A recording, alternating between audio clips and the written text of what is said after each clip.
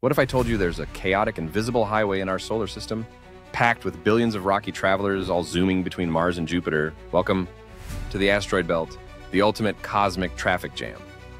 Picture a vast zone stretching over 140 million miles wide, with each asteroid ranging from tiny pebbles to massive boulders over 500 miles across. But here's the twist. Despite what Hollywood shows, there's enough space between most asteroids that you could drive a car through the belt for days and never hit a single rock.